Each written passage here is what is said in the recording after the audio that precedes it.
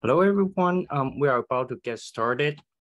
Before we start today's course, I would suggest you go to the agenda page, a web page. That's our web practicum page, and then download the data we needed today.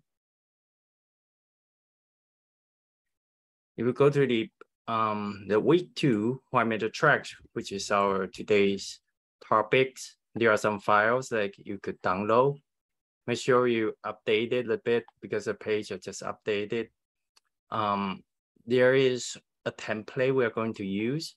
So if you scroll down to the page, it may take some time to download the 1 millimeter group average template that we will use today. The link's over here. And there are complete cartography atlas that can also be downloaded, but this would take a lot of time. So I created a simplified version of the atlas. So if we go to the simplified atlas, you go to GitHub link that allow you to download the file, which will be a file that ended with .td.gzip. This is the cartography format we use in DSI Studio. And also the label file, you can download it and put it into SandSpace. And by the way, in today's course, we will record it on the cloud and share it later on the YouTube channel.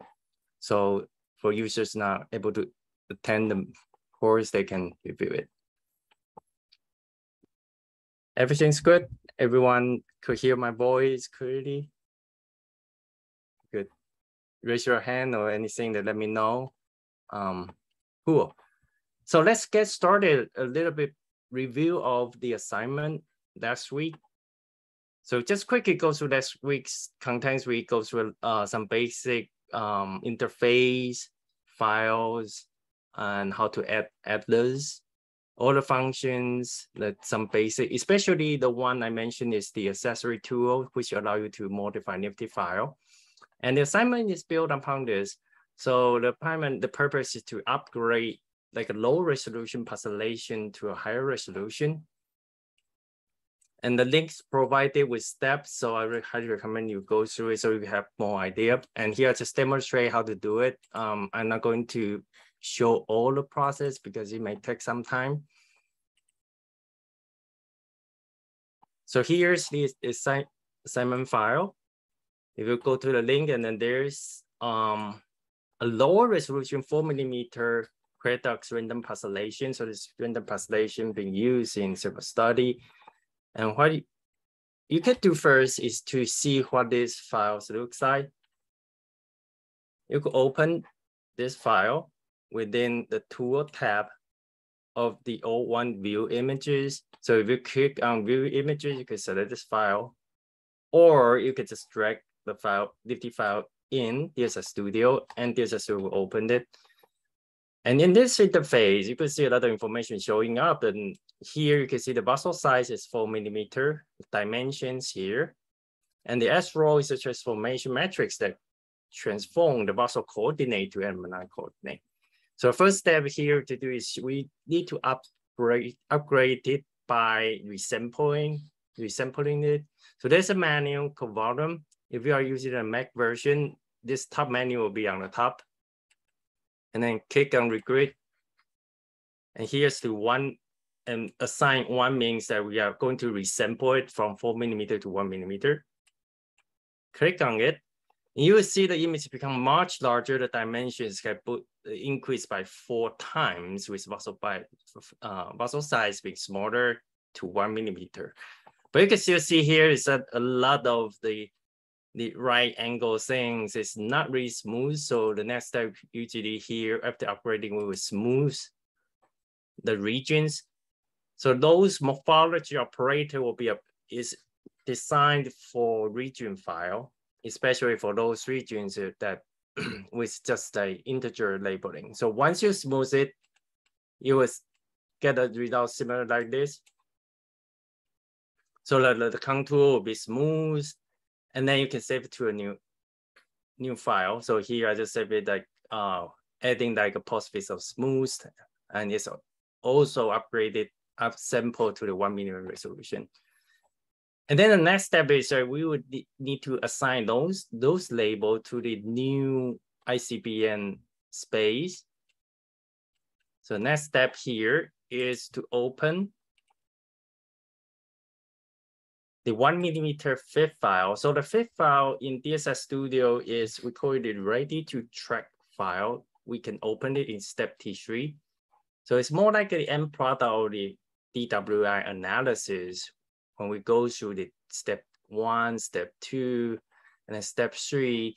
In the next few weeks, we'll go through some detail here, but what we are going to use here mostly right now this week, or maybe next week, is still from the step T3. So open the file, the 1 millimeter template, which you can also download from today's web page, or either you can just drag it in, open the file. Then in this interface, you can see the slides within this FIF file. So in the FIF file, the key things here is like, in addition to order anisotropy or color directional map or the isotropy map, there is a fiber direction associated with each voxel. So if you just zoom in, looking on the left-hand side, here for each of the voxel, there will be a fiber orientation. So that's the end product of the DWI analysis before we go for further fiber tracking. So fiber tracking algorithm just follow those fiber orientation. And that's the content of the FIF file. But here we use FIF file just to bring in MNI space. And for the assignment, the purpose to kind of upgrading those track and assign it to the ICBN's adult space. So here, next step, we need to create a gray matter mask so that those outside the mask will be eliminated. So if you click on here there is an address button, which we mentioned in the week 1, allow you to bring in different address at different region. And one of the address is the brain segmentation, which we could bring in the gray matter. So this gray matter address will allow me to remove those backgrounds and then reassign those regions we created. So from the pixelation we just created, we could further load it in. So this random atlas, the pixelation, all the regions will be loaded in. So you can see here on the left-hand side, there's a list of all the regions. So that's how the Nifty file works. So Nifty file could store the scatter image, or most often we use it to store regions. Those regions would have different pixelation labels. And when you load in DSI Studio, you could see those pixelation. And down here, we could switch to the edge view. So we could see the region edges. So the first one is the gray matter mask. So you see here, I can check or uncheck it. When I select it, it will be highlighted by white. And each of the region will be followed after I load it in here. And the next step is simply bring in all the regions to according to the first one, using the function under modify region or to first. So this step will take quite a while. And what it's doing is like, it would assign all the region to the first region.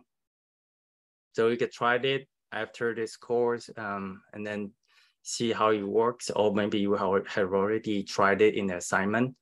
Then you will create a new contour based on the mask in the first row, which is the gray matter. So hopefully you get the same results, and then we will switch to today's content. It's just a brief overview of last week's assignments. So let's go back to the agenda, week 3, which is we would focus on white matter tracks. And we were wondering why we would talk about this, because the main reason is I have a discussion forum on DSI Studio website, and a lot of time I would receive questions, and then I figure out like a lot of time when users get the results, say for example, in a few following weeks, we may have differential tractography, we may have correlational tractography, and we may have a finding in the white matter region. And the key is how to identify tracks within the white matter region. Usually identify regions in a gray matter is much easier. We know that there's frontal lobe, there's parietal lobe, there's sulci, drivers that allow us to easily identify maybe the functional MR activation region. If there's a mask, we know where it is. But in the white matter, there is sometimes not that trivial, and there will not having a lot of textbook teaching how to do this. So today is the purpose, and I'm hoping to get everyone's take-home information is how to identify white matter tracks when you get the results. Say in the following week, I got a track showing up, which is significantly correlated with a finding, a scalar variable, and after the treatment, and how can I identify what track it is? So that's the purpose of the part. So the picture I'm going to talk about first is in this paper, review paper, to just give you an overview of the category of white matter tracks. So there are a lot of white matter tracks, even including some cranial nerve and the tracks in the brainstem. But all of them could be categorized in several categories, which are listed in the following. Here I listed commutative pathway, which is a big category, the largest pathway, and then followed by association pathway and projection pathway. Then there are also cerebellum pathway, brainstem pathway, cranial nerve. Interestingly, most of the neuroanatomy books focus predominantly on projection pathway, or cerebellum pathway, or brainstem pathway. Rarely a text will focus on association pathway, but this is one of the most important things. A lot of brain study, we need to know and to figure out, to identify pathway under this category.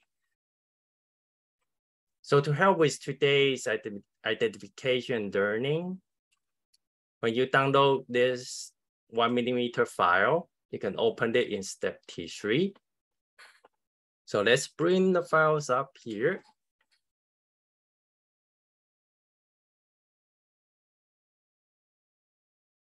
So the first thing you downloaded will be the HCP 1065 1mm. So this file was created by averaging the thousands of young adult HCP data. So it's more like a representative pathway that we helping us learning the neuroanatomy. So just open it here. You can just drag it in or double click here or open it in step T3. Those will be the same step. So once you bring it up, you'll see the interface, which I just showed. Then there's a file. I will recommend you download the simplified atlas and labels. When you download it, you include a tractography file, which ends with .td.gzip, and then the track label file. So those are the pathway being labeled here. And then you can, in DSI Studio interface, under the track menu, open tracks, and then we can open the file we just downloaded, which is ICP 152 adults. So this file is labeled using automatic fiber tracking, which based on neuroanatomist labeling. So this one is a simplified version, so allow you to easily see what's the tracks here. For example, the first one, arcuate fasciculars. If you check it or uncheck it, you can see where it goes in the 3D view. And on the slides, drop this. you could switch to the T1. So this one is the ICBM 192. So this one is the average population T1. You will see where it goes and where it is located within the white matter. So within the list of the tract we loaded, it includes association pathway and also projection pathway. So when you go through let's talk about each of the pathways. So the first we need to see is the general idea of the commissure pathway, association pathway, and the projection pathway. So, and there are several tracks fall under the category, but these three categories, the main classification. And an easy way to understand it is like, if we see this picture, so this view is a coronal view. If you look at without DSI Studio, if you look at this way, they will corresponding to this picture. And here, pay attention to here, where in this picture, there are green is fiber, red, and blue. So the blue is projection pathway. So usually projection pathway, most of them go in the Z direction, which is the cross of several slices. They've been coming from the brainstem or thalamus and reaching the cortex. So if you have a pathway that go into the Z direction, the likely, I would say the 80% or 90% chance is it is one of the projection pathway. Commissure pathway is much easier. It's connecting left and right cortical surface is under the corpus callosum. Most of the time when we see this tract, it's just corpus callosum. There could be anterior commissure, but the pathway is much smaller in human. And then the greenish pathway goes anterior to posterior. So if I have a pathway going from anterior to posterior, likely is one of the association pathway. And one key features here is the projection pathway works like more like an input and output of the human brain. So the way to really identify it is any pathway that connects from cortical surface to either thalamus, basal ganglion, or brainstem nuclei, then is one of the projection pathways. So the kind of definitions here, pathway connecting cortical regions to basal ganglion or brainstem nuclei is a projection pathway. So the function of projection pathway is more like output the brain signals or taking signal from the peripheral nerve. So it's more like the input-output interface or the human brain. And their functions is mostly defined by where it's connecting to. So if you go to the thalamus, then you realize you will have functions there to thalamic functions, which serve like a hub and then integrating the information. If you go to the motor cortex, and it involves motor function. Sensory cortex involves sensory function. So for projection pathway, the identification may not be easy, but once you identify it, knows where it goes in, it's an input-output. So where it inputs or where it outputs, you know the function. And identifying it is I see if it connects to the basal ganglion, where it goes to thalamus, putamen, striatum, or the brainstem. If it is, then there's one of the projection pathway. So some example of projection pathway if I to bring up here is, I say, for example, corticospinal tract. It coming from motor regions and then go down to spine, or either corticostriatal pathway. Let me remove the fasciculars. So this one connects striatum to other cortical surfaces. And also the thalamic pathway, thalamic radiation, so from thalamus to cortical surface. Some paper call it cortical thalamic pathway. And the name here, we just call it thalamic radiation.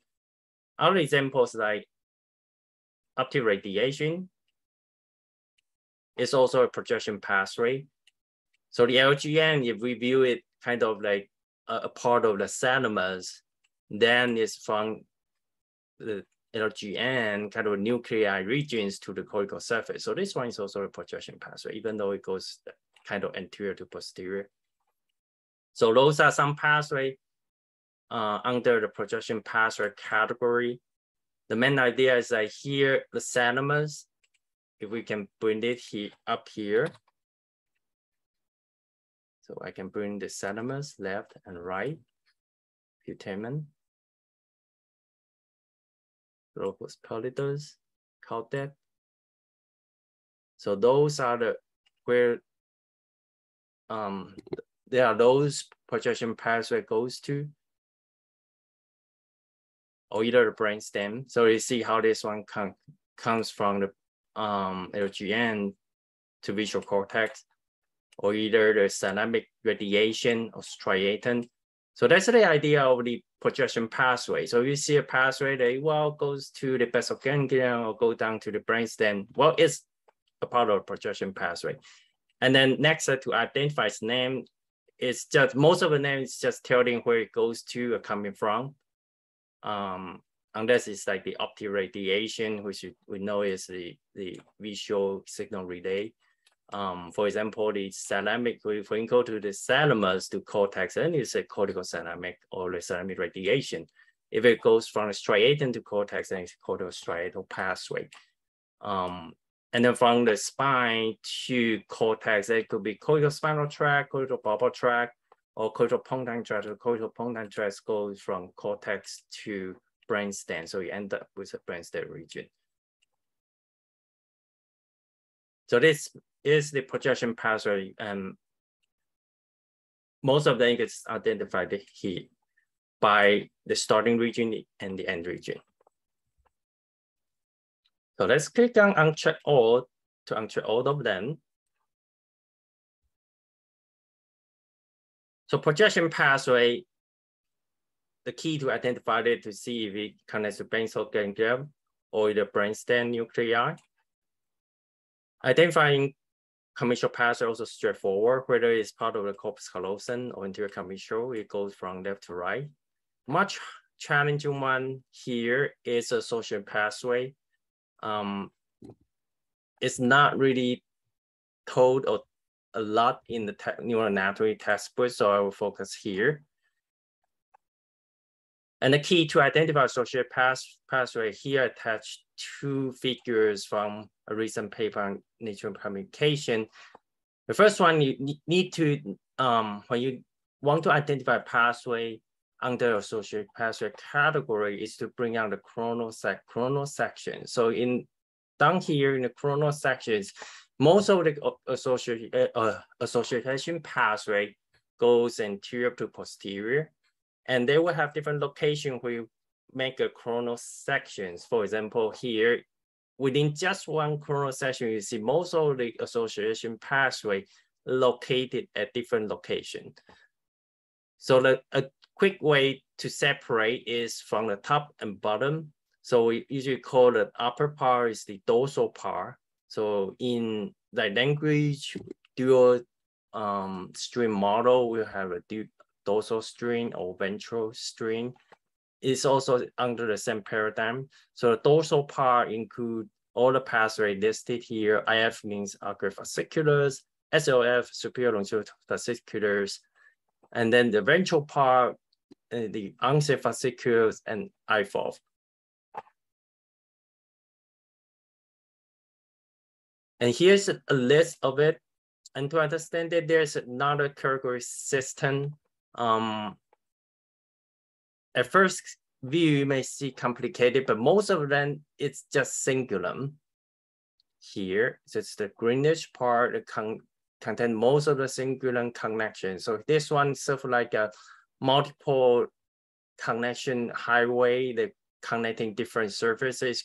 It could go from frontal to parietal, almost prefrontal to parietal, or even down to hippocampal regions. So here, even though association pathway may seem very complicated at first sight, but a lot of them just category under the cingulum system here. So the singular system, and the ventral part is just uncinate fasciculars and I4. So uncinate fasciculars like a C shape from the anterior temporal to prefrontal. And I4 is like a long pathway from the prefrontal to occipital. And then the remaining two part is arcuate fasciculars and their association. For example, the SLF2 and SLF3, that's included. And this category also roughly correspond to their function. So the first category, the big AF, arcuate fascicular system, including SLF2 and 3 and FAT, which is frontal aslan, all involve heavily in language function. So this one's language function. And the other two also involve some of the language function, but they also mostly maybe involve like reading. So like it's not a core language function, but it's kind of accessory or either some special other information that's under the red color here. So it's middle longitudinal fasciculars or VOF, IOF, then may involve in like reading functions. The unsafe fascicular I4 that is called the ventral pathway may also involve some language function, but not that critical.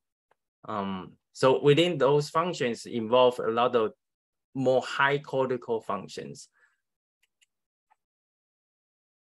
So if you to look at it in DSI Studio, let's bring that the one we have. Of course, the most important one is arcuate fasciculars. So arcuate fasciculars, the way to identify is like a big C shape from the frontal to temporal. So temporal may include superior temporal or inferior temporal. So this one is the key. Just if you see this C shape of the fiber arc here, is it should be telling really is arcuate fasciculars. And then the one associated with it is SLF2, SLF3. So you can see how that goes very closely, but without going downward to the temporal.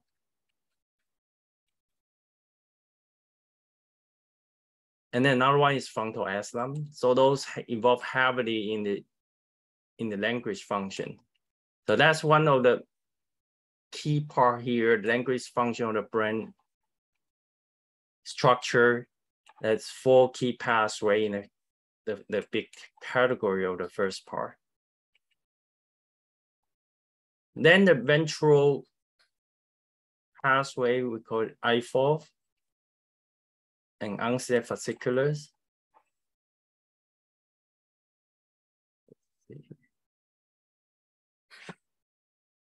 Uncinate here. So you see, they also go closely side by side, but uncinate only curve toward the temporal region. So we can check the slice here. You see, go anterior to the temporal region.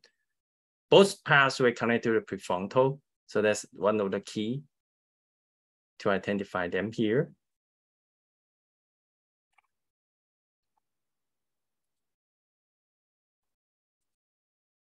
Now let's uncheck all of them. And there are also smaller pathway that goes like middle longitudinal fasciculars, temporal parietal aslan tracts, or VOF. So those are more like some association pathway. Go side by side with one of the largest ones, ILF. So you may take some time to look at what each of them goes from there to another. I see in the chat some of you have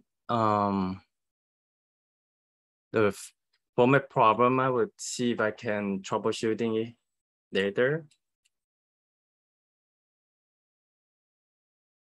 And then finally, in the last big category is cingulum. So one of the key things about cingulum is it's a complicated category of several tracts. So you can see some of them goes from frontal to parahippocampal, some of them goes frontal to parietal. So imagine the cingulate is like a big cingulate gyrus, including a lot of different pathways.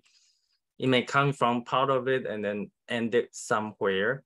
So, and this form also forms the limbic system, part of the limbic system. So if you see a pathway appears up in the medial side of the brain, and then connect somewhere, maybe from the frontal parietal or parietal to temporal, it's actually part of the cingulate pathway.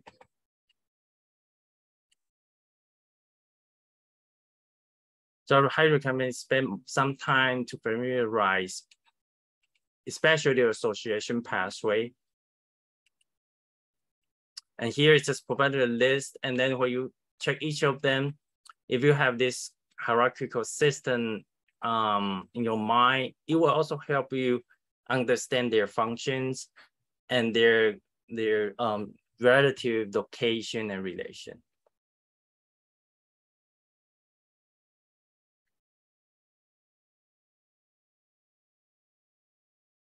So the last part I listed here are some white matter region, and usually they include multiple pathways. So the reason I put it not pathway is that, say for example, the internal capsule is a big regions that includes a lot of different pathways passing through. The same for corona radiata includes corticostriatal pathway, corticosalarian pathway, and goes to putamen, striatum. So usually those terms refer to a big white matter region. It's not a pathway. So it's different from those pathway naming category, and this we need to pay attention to. And also if you say I have a finding in the internal capsule, it's just not well defined in terms of which pathway involved, because in the internal capsule, there are sensory pathway, motor pathway, or either pathway from the thalamus to cortex. It's a big white matter area.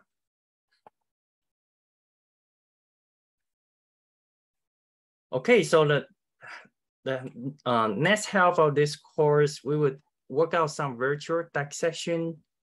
And the way we could do is that we could manually dissect whole brain tracts and then to isolate all the pathway or some of the pathway we mentioned upper here, either projection or association. And also I would introduce the tract menu. So by the way, if you cannot open the FIT file, download it. Another way you can open is go to DSI Studio interface, and then set that the open ICBM 152 adult template. It's not this one is a 2mm template, not the 1mm one I just used, but you can still use it. You can, once you select it, click on step T3, then you would bring you up a smaller size version of the ICBM. So this one is the 2mm resolution one. Hopefully this one also work out for you. And here to make it simple, I'll just use the 2mm one for demonstration, but you can also still use the 1mm one, which I use to demonstrate the anatomy. And the first part I'm going to talk about is the edit menu, which would be very helpful for editing those tracks. So before I editing those tracks, what you could do is you can just load the tracks you just downloaded, or you just simply click fiber tracking. And DSI Studio will give you a whole bunch of tracks as shown here. And the functions under the edit menu allow you to manually select or delete or modify those tracks. So the first function is the select. So the select here means I say, for example, if I want to select the pathway maybe here, the way we could do it is click on the select function, or either use the shortcut in Windows is Control S. On the Mac is Command S. Once you click it, then you can see the cursor become across, and then what you can do is press the left mouse button, drag it, and you see a red line coming down, and then release it. Then from this drawing line, DSI Studio will select the tracks that visually intersect with this line. So let's do it again. Control S, press the left button, drag it, and release it. And then you could do it repeatedly. So I can do this like this, refining each of the tracks until I get this one is unseen fascicular. And you can press undo or Control Z to undo all your operation. So let's do it again. Let's select another one. Control S, select. You can switch to a different view and keep selecting until you find what you wanted. So here, once I narrow it down, well, it's maybe here is part of the track that involved in the corpus callosum. Control Z, then it's undo all the things. So we have select, of course, the same will be delete. So I can delete the track I selected. So it's Control D. I can remove this part, or either I can remove part of it. So a combination of select and delete allow you to work out a virtual dissection. Say I want to dissect arcuate fasciculars. So the way I see the chat question while doing this, so the way doing this is if I want to visually select a pathway, you can use the selection line to narrow down the pathway you are going to look at. So here I just work out a simple selection and also delete a track that doesn't. This one I use delete to remove those tracks. It moves here. Some may be looking not the right in terms of the arcuate fasciculars. So for example, I want to remove those parts. It's delete.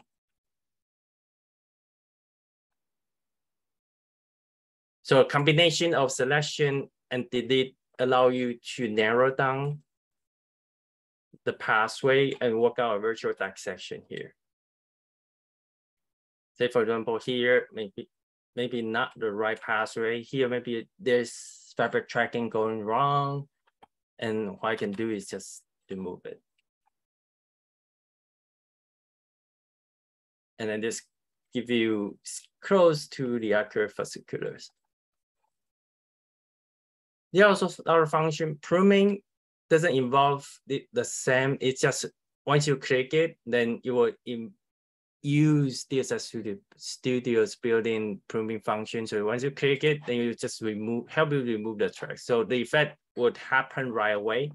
Say for example, there could be some noisy tracks here, and once you click pruning, then you just remove some of the track that may appear noisy or just not going with other. The shortcut is Control T. So what I could do is do it multiple times. So I do a lot of pruning. You will see it become cleaner, and eventually give you the whole overview of the arcuate fasciculars. So I see a question, can I put this with a white matter atlas? Yeah, sure. So you can go to the white matter atlas part. There's a white matter atlas called HCP 842. And you will say, well, does this goes well with arcuate fasciculars? So let's find if I can arcuate fasciculars here, edit. And then you will see if there's regions coming in. So you see roughly corresponding to this. And also for confirming, so say for example, there's a projection pathway, you want to see if it's intersect with sediments or putamen. To confirm it, just print it from the others.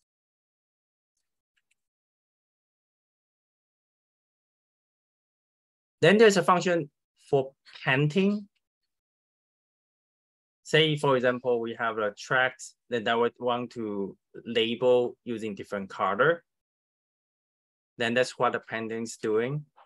Say for example, let's work out a pathway for for example.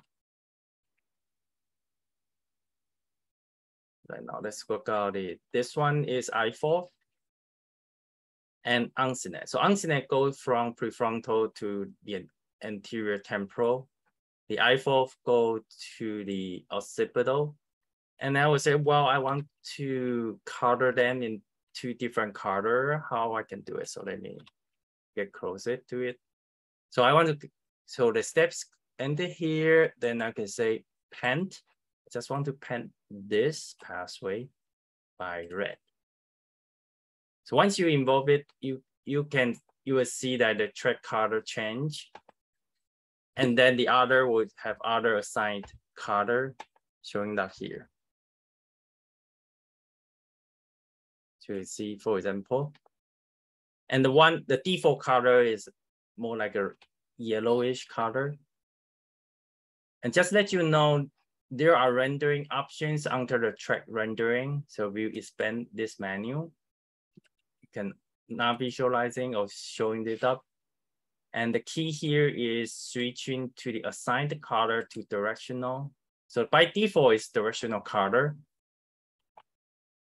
And if you want to see the one you just assigned, and go to the assigned color. And then for the rest of them, I can just assign with a different color, maybe like the blue. So you have blue and red, like this one. And you can change back to the original color. So Control P, the paint function allows you to paint those pathways for visualization and creating figures. Still, there are functions that would allow you to cut pathways. Say, for example, I want to just analyze a segment of it. I can cut the pathway. So let's go back to the directional color. Say I want to chop up only a segment of it. What you can do is use Control X or the cut function. So this way is just cutting. See here, I can cut this segment and then set it in the middle. The others, just remove it. And then you can see the intersection or cross section of a pathway. Let's do it again. So we can use Control D, go back to the first version. Say I want to cut in this section to see the cross section, then just cut it here and make a selection here. And I can see this cross section. And of course, you can see here, not just the assigned color, you can look at the anisotropy. So here I can visualize the QA is one of the anisotropy using this color map and see where the value is higher and lower in the cross section. Just a different way to look at the data, more quantitative way. Also, you can cut by slice. So the slice can be cut by the Z slice, Y slice, and Z slice. And those slices defined by the slice location here. Say, for example, I move a slice. Here, the chrono slice. Maybe here, I want to cut from here. This is cut by slice. So this is the Y directions, cut Y plus. So you see how the things goes.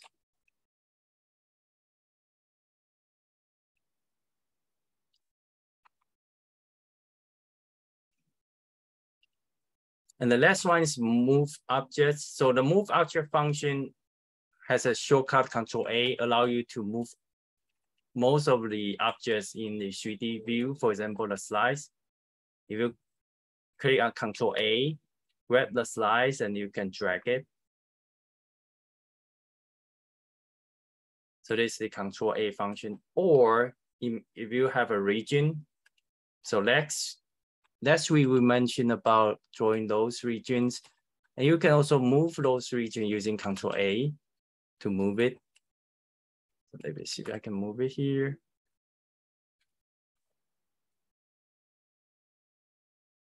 So I can see here it's moving, but it's not updating. Maybe I need to fix it. Just let you know if you come across any bug like this, and just let me know, and I will quickly see if I can fix it somewhere. So ideally, it should be moving like this one with those regions.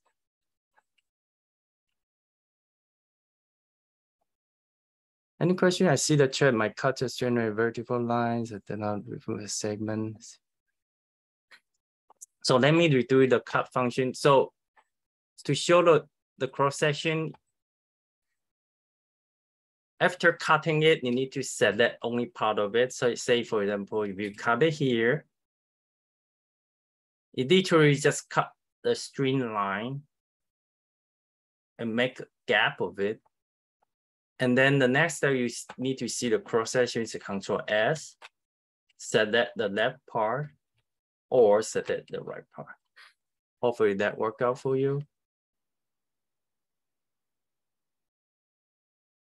So those are the functions under the track menu. So a combination of it will be very useful. Say, for example, if I just want to see the whole burn tracks, and I can just cut within a section to see how we visualize with a slice. I can say I can just cut by Z plus, and then overlap it with a slice section to look at the neural anatomy. And also there's a shortcut for moving slice. There's a D and E in the keyboard. So I can also quickly move in the slice like here. And then this will help you to understand the local tracks and orientation over there with the T1 structure slices.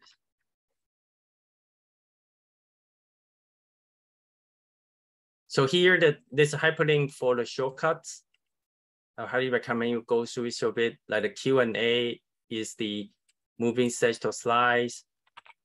Say, for example, if you press the Q or press the A, then you move the sagittal slice.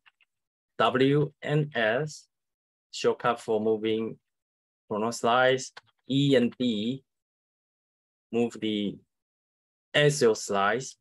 And X, Z, and C are shortcuts for different views. So if you use this familiarize with it, you can quickly go to different view and move the slice at the location you want it without using your mouse to move it.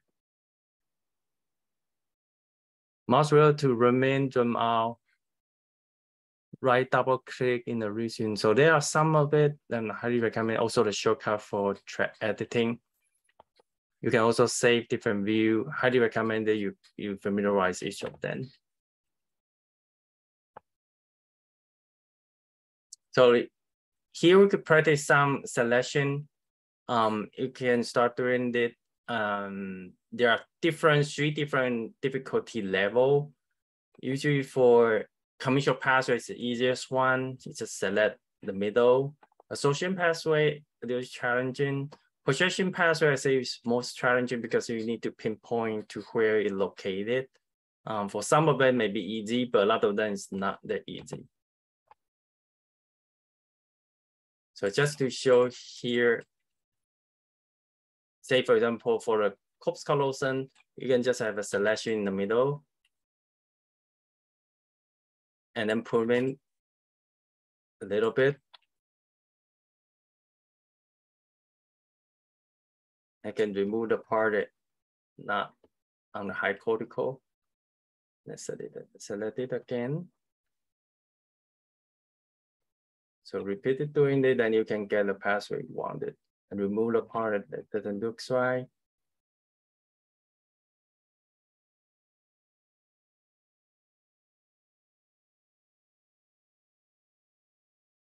And one advanced function that they could use, or sometimes would be useful, is that you see some pathway that going here and then maybe deviate a little bit and going up. If you want to selectively just removing those deviated tracks without selecting others, there's a function that can be used is the right click of the mouse to selecting it. So in the selection, what we usually use is just left mouse button and try to select this one. But you see here, if I select here, I will also select others, maybe just a little bit touching this line. So one way you could do is doing this step, but use the right mouse button. And you can see that those intersect with the larger angle will be selected. So you could check tried it here. If you use the left click of the mouse button to draw a line, then you would just, anyone just touching this line will be selected. But if you use right mouse button, maybe I just go here, then most of them should be crossing at a larger angle. This will be useful for this kind of like selecting those fibers. Say for example, this fiber deviated a bit. If I don't want to set at the background, then one way I can use a right click and make an angle like this one, then I can remove it. So it's using right click. So Control D, did it, but I use right mouse button. Then you selectively removing those with intersect with a larger angle. So there's a difference using the left mouse button and the right mouse button. If you use the right mouse button to select a track or delete a track, DSI Studio would consider the intersecting angle, larger angle be selected, otherwise the others will be ignored. Just one small trick here.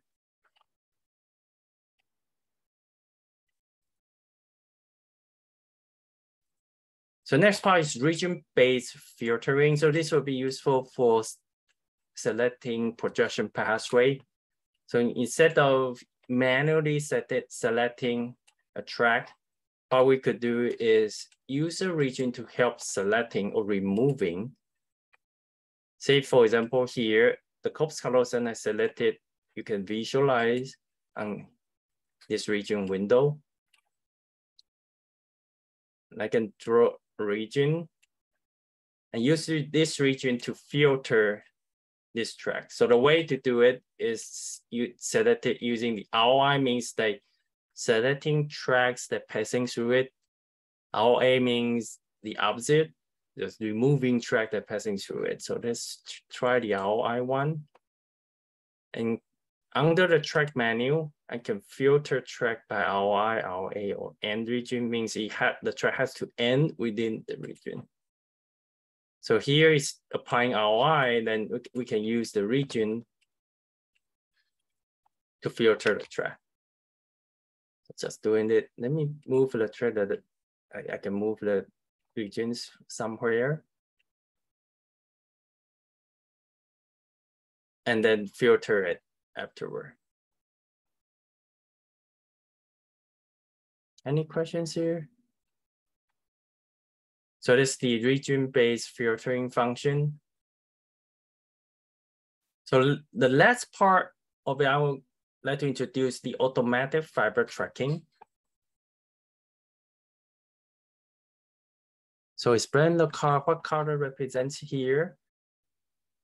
Usually in cartography, those color we call it directional color. So when it goes in the Z direction, it's more gray, bluish.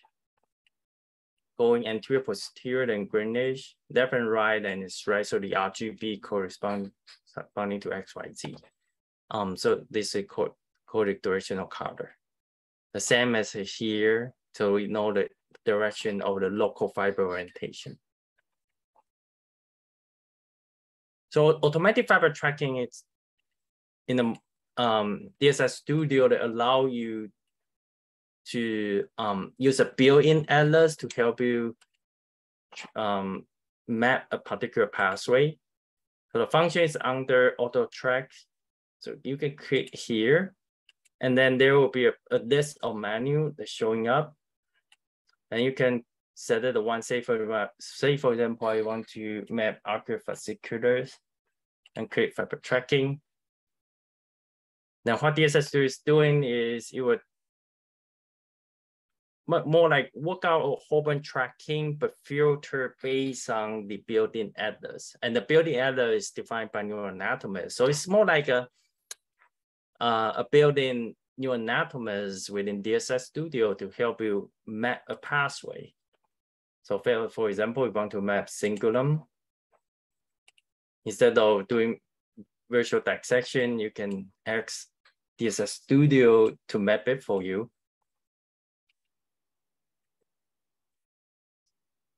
For example, the frontal aslam, you can just click on it. And DSI Studio will map the pathway.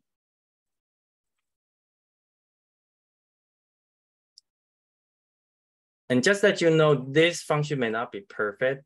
A lot of times you see here, maybe some noise, Z fiber coming up, some deviated fiber coming out. So if in case you want to create a new anatomy figures, that will be removing those, then that's also the time you would need manual virtual dissections using the selection or removing function. Say, for example, here, I want to remove this, and I can just use the delete function to delete it.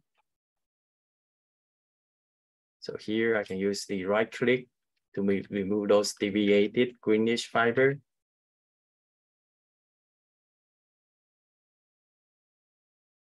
So here, some greenish fiber, I can use the right click to remove it. It's not sort of frontal S-line go from superior frontal to inferior frontal. I can, once I remove using the right click of the manual delete of the tracks, and we can create the FAT tracks that will be close, very close to what anatomy will show you.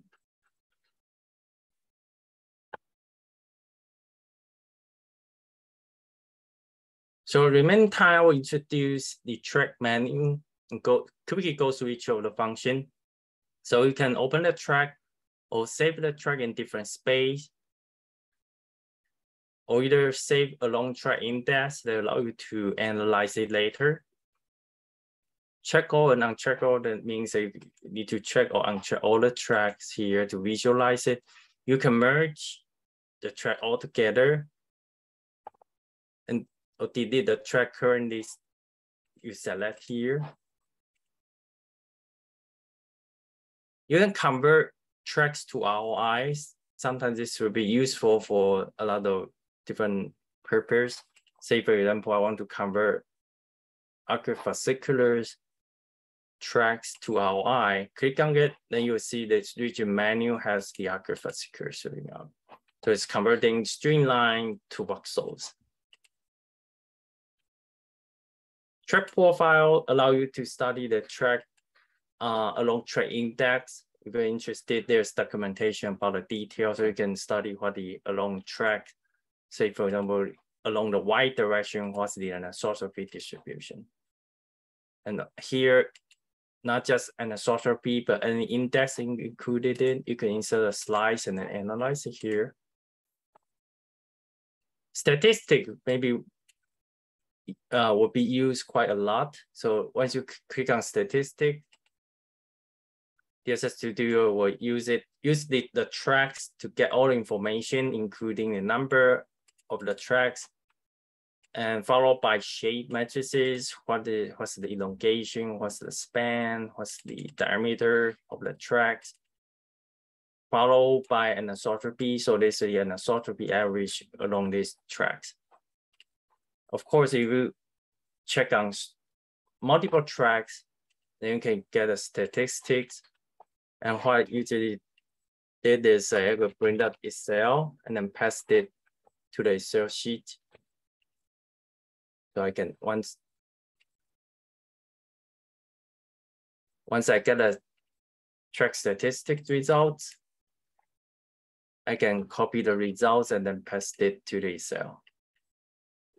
Can I bring it?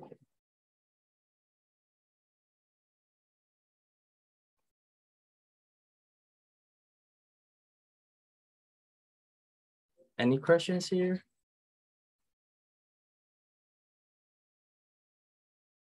Oops.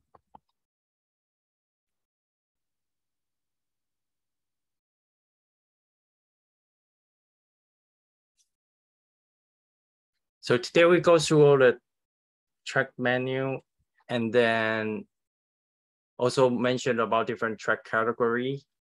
There's assignment at the bottom, and allow the focus on some detail function that manually segment the tracks and using the pen function. So I'll stay longer after this course. I will end it here. Feel free to ask questions or just log off. And thank you for your participation.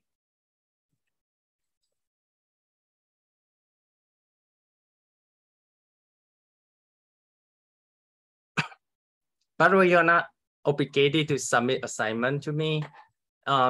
Those assignments just encourage you to get more about how to use DSI Studio. It's entirely voluntary. But feel free to let me know if something doesn't work out. But I would highly recommend you work out an assignment by yourself, because there are a lot of functions that you can really know how to use it during the assignment work.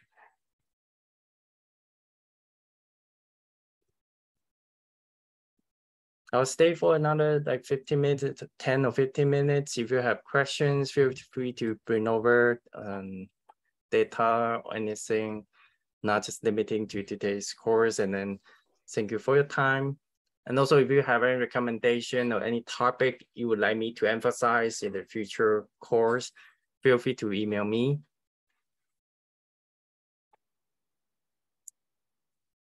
If you want to show your data, you can email me your data, or either I can let you share your screen.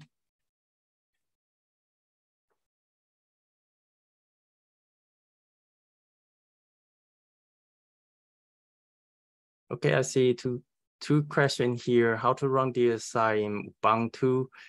I didn't use Ubuntu, but there are Ubuntu versions. So if you go to DSI Studio website, there are pre-built binary. Ideally, you need to download the one that match your version. If it still doesn't work out, then you need to go to GitHub. So you can go to the GitHub website of DSI Studio and then try to install it based on the package script. So here, if you use Linux, Ubuntu, or other version, if you go to GitHub, under my name, Frank Ye at DSI Studio, there's a folder called build packages. Say, for example, if you are using Ubuntu 2204, then the Docker file are those commands that allow you to install the same. So what I did to create those binaries, just follow this step. Started from Ubuntu 2204, and then install the required package. So the challenge here for most of the Linux version is sometimes you miss a library that you cannot, and then the program just not started. Likely, if you just work out this step, then you can just use the binary. Okay. So Smisa, if you want, you could share your screen. Let me see if I can end my sharing.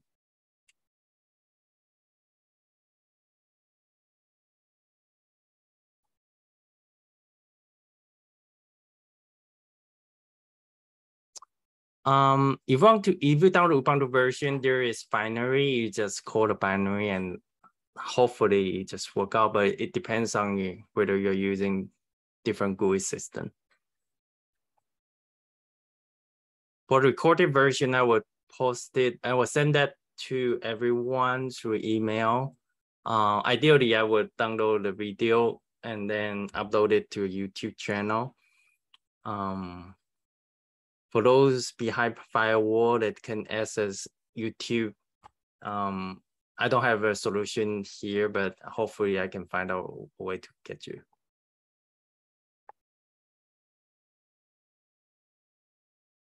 I see another questions here. Maybe you should next time see that the fiber connectivity. It use 2RI. Yeah, the best would be just 2RI, then that's the ideal. But next week's course, I would talk more about the region-based analysis, and they will show you where you should use end regions or ARI.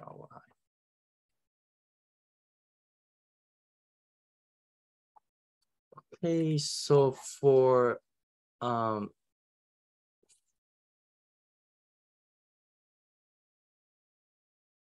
can we do differential tractography for group analysis? Is 10 disease? For this one, it would be correlational tractography because it's more like a correlational type of analysis involving group. But differential tractography also work, but you will need to compare each subject with all the control.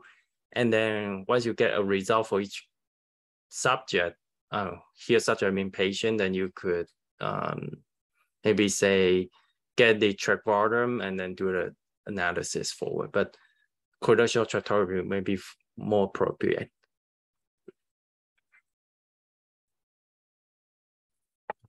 So Simisa, you could see if you can share screen. Let me stop my sharing first.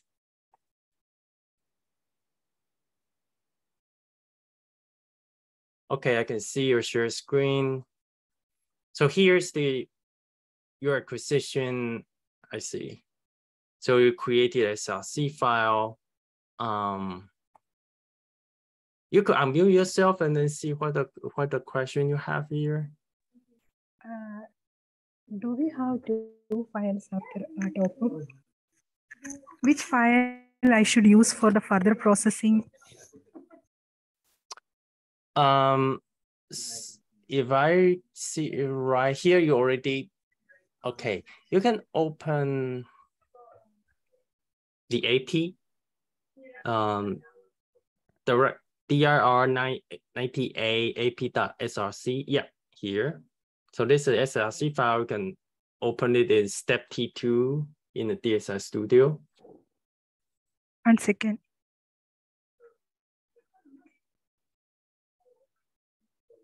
So open this SRC file in a step T2. Okay. I'm opening it. If you can share the screen to DSI Studio, then I see if we are doing it right. Okay.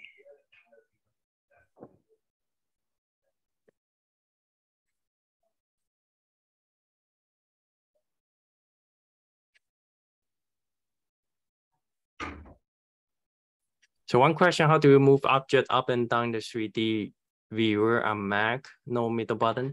So the Control A will allow you to set that. But just realize that maybe some of the visualization doesn't look right. I'll try to fix it, but you could ideally click Control A and then set that the slides and you can move it or select the region. I will double check the region moving function. It seems not working in the most recent version.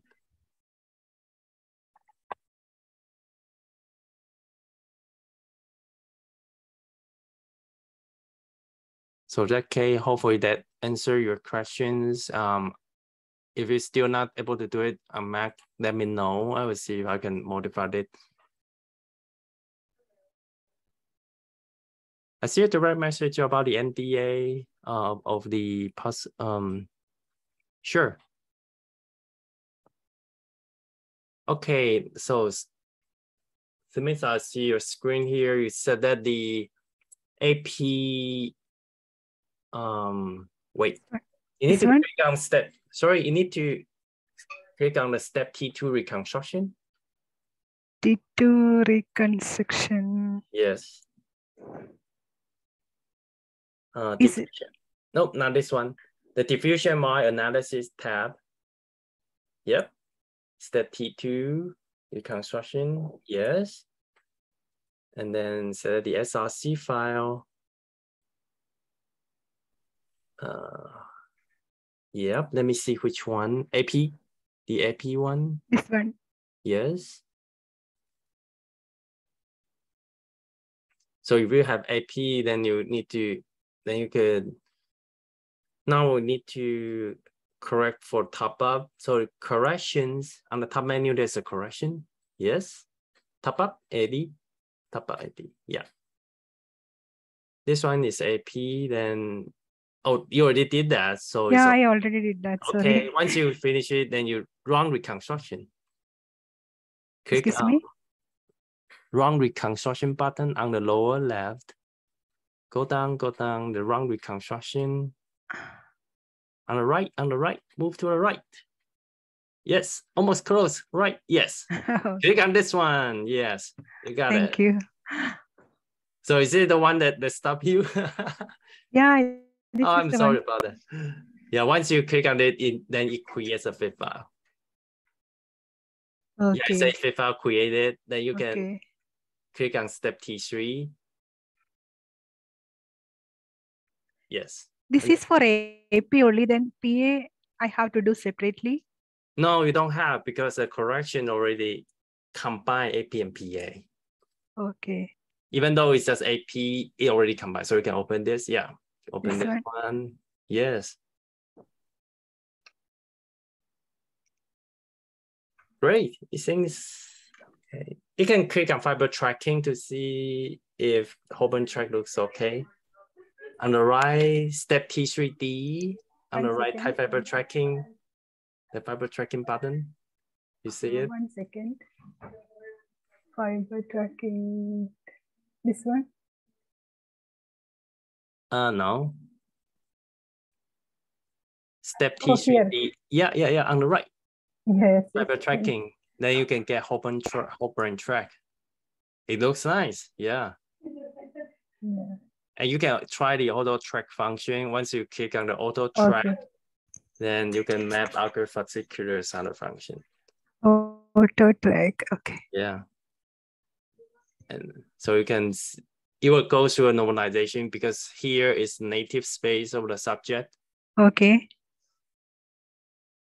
And then say you can track occur fasciculars or set any tracks, and then map it from here. Yes. And then click fiber tracking again.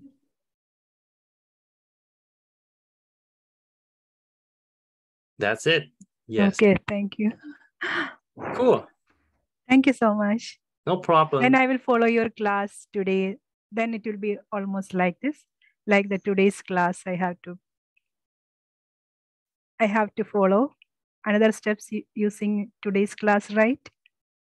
Sorry, I didn't get your question. Could you repeat it again? After this step, I have to follow today's class for the next step. Oh yeah, you're right. Is it right? Either Okay. you can check out today's assignment. Yes.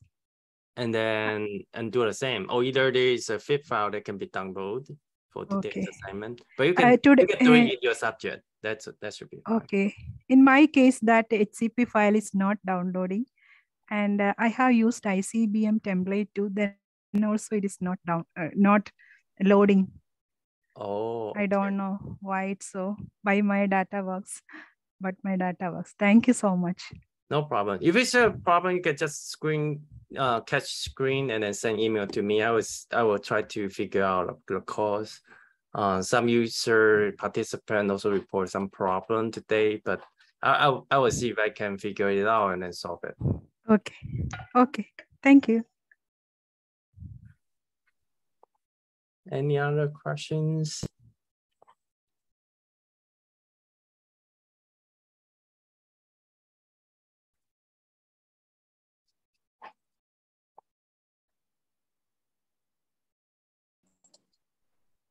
Hello, you hear me? Can you hear me? Yes, I can hear you. Yes, any question? Okay. Yes, I have some question. If you can give us some direction how to set the algorithm to have some reproducible parameters about, I'm talking about FA, AD, because how do you set the algorithm to have statistical analysis about the diffusion parameters of the tracts? So you're asking what the meaning of the parameter, or could you be more specific about? Yeah, wait, I will open DSI so I will feel more. So did you mean that what's the meaning of those parameters here? Or either, what would be your question? Yes, just can you, when you set the, wait, I will open one, fiber tracking. Okay, the tracking parameters.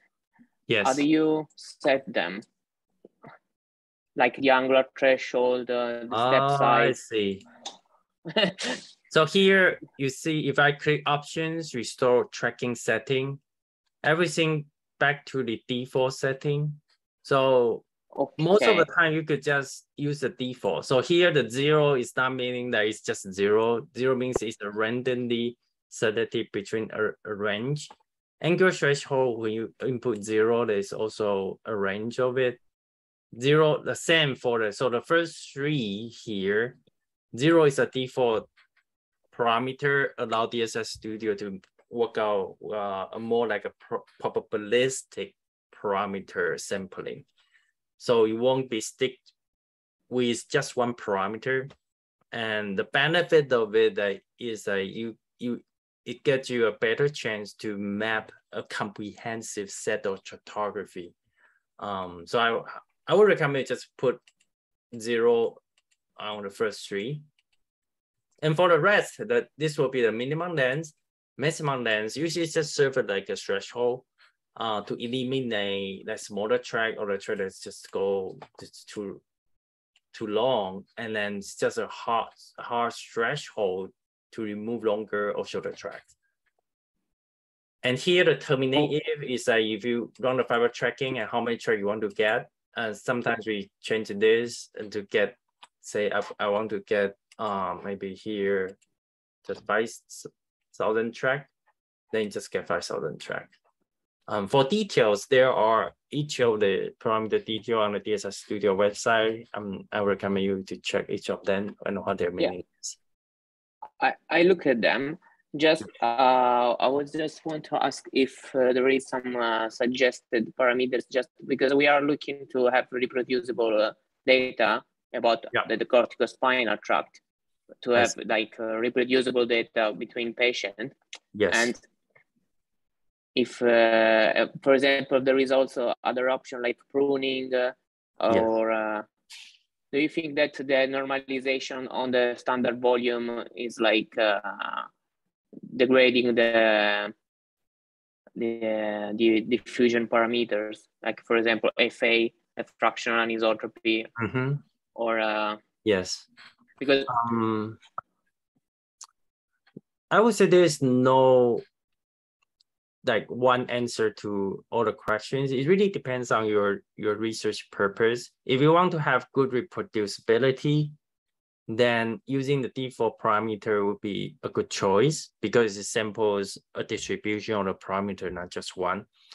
If you stick to just one parameter, say angular threshold, stick to 16 parameter, but some people's brain may be more oval, some may be more elongated. So one parameter of a subject does not necessarily equal to the same parameter in another subject. So the reason for this, like a wide range or random sampling of parameter is just to cope with that one. Same for the tracking threshold, the anisotropy threshold, the step size, those just to make it more adaptive to many subjects. Because you can say, well, step size of 1 millimeter in one subject is just the same as another. If the brain size is different, ideally the step size may need to be different. So that's the argument behind it. But most of the time, you just use the default parameter, it should be good. Okay, thank you.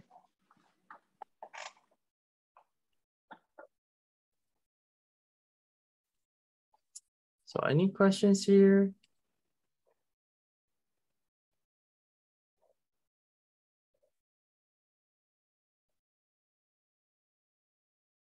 Feel free to ask questions, or I'll stay a little bit longer.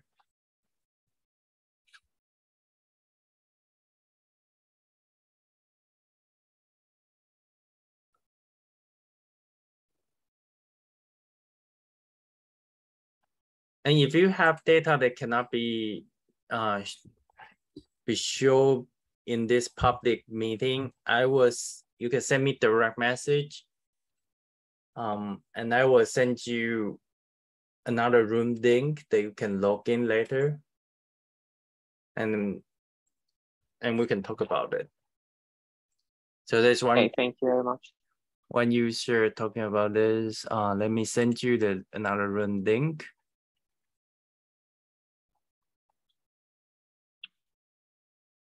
Let me see if I can find it.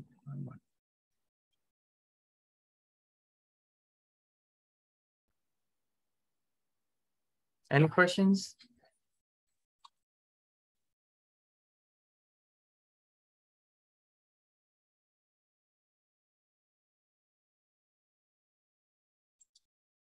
If you have time, Yeah, can maybe, we just maybe try I can have the to... final question about how to install the DSI Studio on Ubuntu system.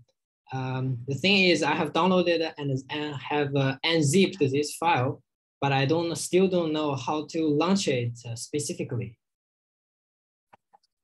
Maybe can I share the screen so that you can see? Yep, sure. Sure. Let me see if I can. Let me stop my share. Wait a second. I think it should be this. Can you see it? Yes. Yes, this is the overview about the see. unzipped files. Then how to launch the app then. You're using Ubuntu or Linux? Yes, Ubuntu Linux system. I think. Okay. You just call it DSI underscore studio. See if that work out. Once again? Just call it DSI underscore studio. So there's an executive file. Yeah, I don't know. Command not found. Is it the same folder? You mean the yes. dot backslash DSI studio? I think I also tried already, but it's still not good. Ah, you get it. Yeah, thank you. Congratulations. Yes, I can play around later. Cool. Yeah. Happy to solve it for you. Thanks. Then I can stop sharing. Any questions here? I just have a very short question, probably more related to last week, but unfortunately I couldn't make it. No problem. I just wonder whether you have a short tutorial video tell us how to use this software to do segmentation. For example, I may need the individual participants hippocampus or amygdala. Is an easy way to use this software because previously we used other software to do that. Thank you. I see. So let me share my screen.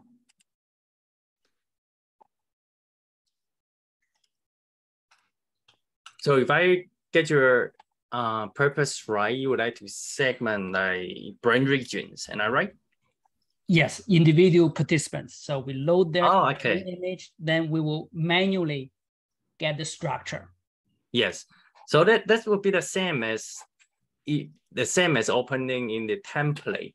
So once you get a fit file, the first thing you need to get a fit file for the subject. Mm-hmm. And once you get a fit file in the subject, then you could go to the editors. Or maybe let me find individual files so you can have more confidence of what it looks like. Let me see if I can find one quickly. Oh, just a minute.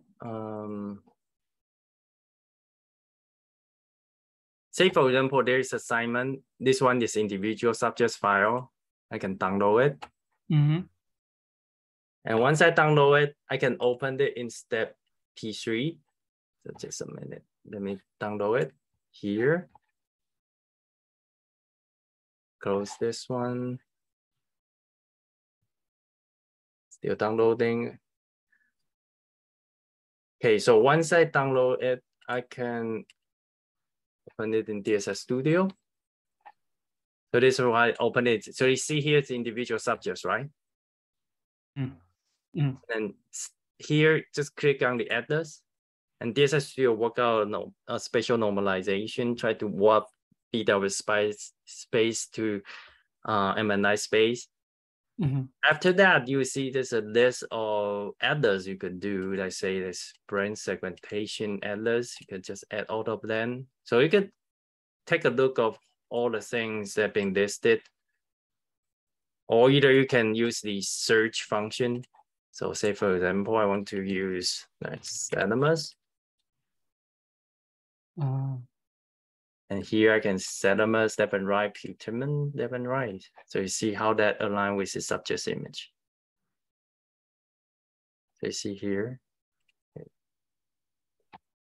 So any regions you can load it here. Mm-hmm. Even the Roman area, like this one, you just put it in. I see. I see. Any questions here? Thank you.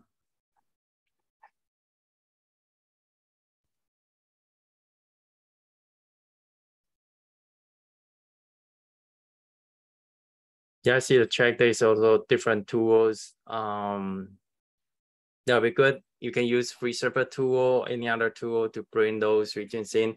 The performance could be better than DSI Studio because the DSI Studio, the registration is based on anisotropy and isotropy. The resolution may not be as good as the T1. So there's all different kinds of way that you can use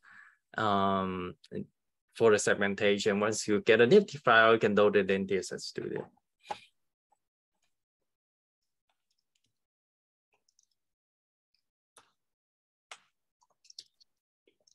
Any questions?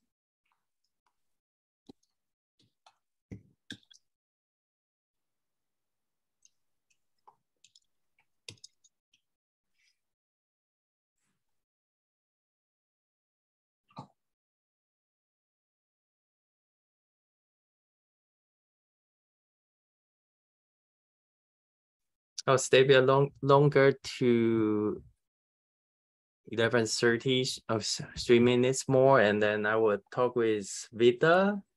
So later I will go to the link I sent you in case if you have some data you're not able to share screen. Okay, thank you.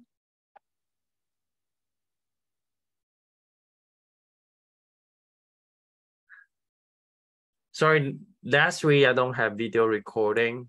But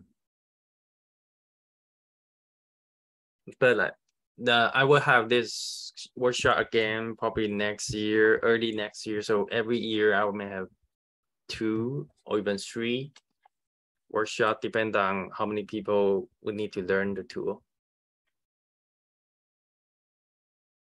Or you can go through the documentation and see if you can find some of the answer here over there.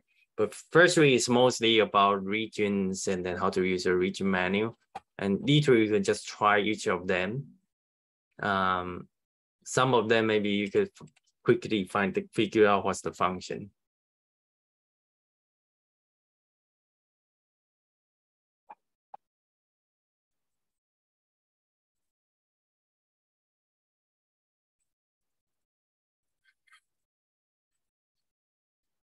Any questions?